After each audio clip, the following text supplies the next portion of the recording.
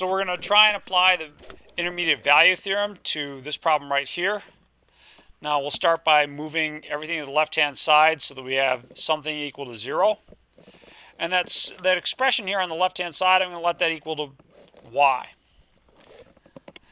Now the problem asks us to look for a place where this is true on the interval 2 to 3.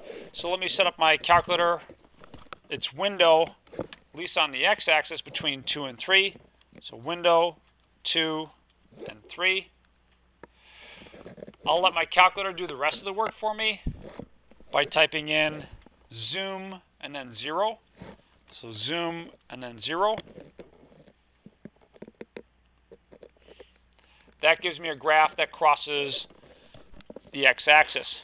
And that's what we kind of expected to happen, because the intermediate value theorem says that, okay, because it passes through the value 0 on the y-axis, we should be able to find a value for x where that happens.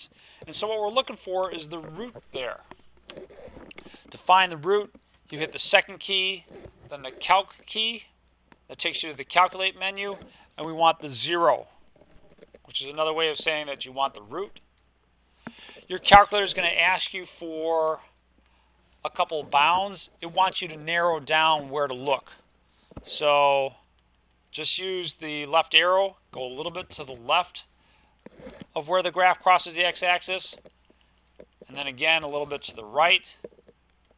And then it's going to ask you to press enter one more time before it gives you your answer. 2.4909 on the x-axis.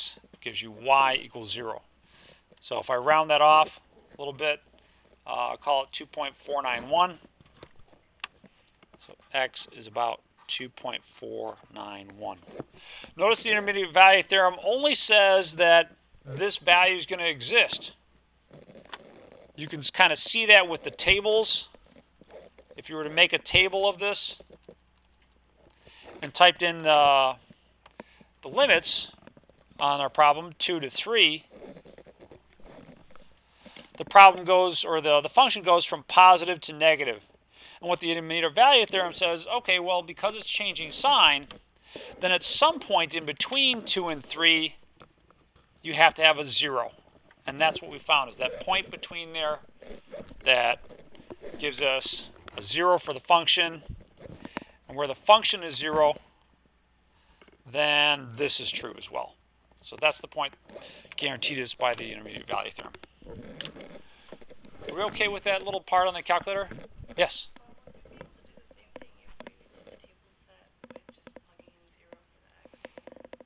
Kind of like guessing for a while? Or... Oh. But see, the difference is you'd have to put 0 for the y value. Yeah. So, I mean, you could take some guesses and make sure that you're close, like 2.49, and say, okay, that's pretty close. If you put the cursor on y, you can see there's times 10 to the negative 4th. That means there's 3 zeros in front of this. So you're getting pretty close, but you're not quite there yet. But yeah, unfortunately, you can't put in the 0 there. Okay, that should do it. Hopefully this little video helps.